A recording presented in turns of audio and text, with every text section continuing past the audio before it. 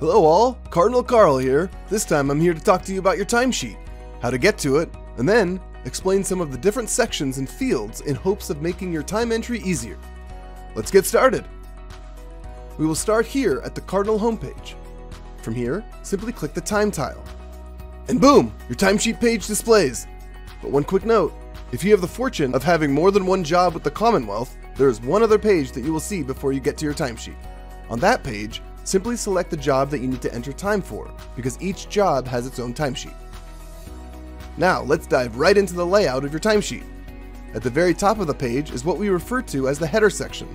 This section has some overview information about you, your position, and your time reporter type. The next section I want to talk about is the Select Another Timesheet section.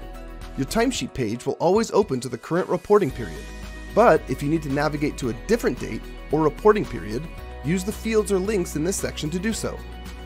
Very important tip here though, if you change the view by or date fields in this section, you must then click the refresh timesheet icon for the page to refresh and display the desired timesheet. Don't get caught staring at your screen waiting for the timesheet dates to change. If you don't click the icon, I promise it won't change. Now we get to the meat and potatoes, the timesheet grid. Most of these fields are pretty self-explanatory, but there are a few things I want to point out. Obviously, the date fields are where you enter your hours, and then you classify those hours by selecting the appropriate time reporting code, regular hours, overtime, etc. And you will learn more about this in the next module of the training. The task group and business unit fields will auto-populate for you based on your agency.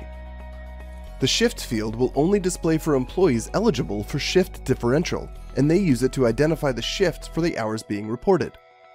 If that sounds completely foreign to you, you probably don't use shift differential, and you won't see this field on your timesheet, just like you don't see it here. You should check with your supervisor about if and how you would use the telework and agency value fields. Leslie is going to talk to you about the chart fields links in the next module, so I won't steal her thunder and go into that here. And finally, the add a new row and remove a row icons. They do exactly what they sound like. There are times when you need to enter hours on multiple rows, such as reporting hours against differing time reporting codes, different shifts, and maybe even different chart fields. Use these icons to add and remove rows as needed. Next, we have the Save for Later and Submit buttons. Sound simple enough? And they are. But Leslie has a few very important tidbits about these buttons that she will share in the next module. And last, but certainly not least, there are various tabs at the bottom of the timesheet. Different employees will have different tabs on their timesheet based on their eligibility and agency configurations. Each tab serves a specific purpose in regards to viewing information, and for that reason, I am not going into detail about them now. They will make more sense to you when you get to the portions of the training related to each of them.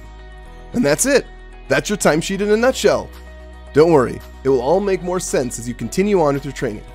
I will see you again soon, and thanks for watching old Cardinal Carl.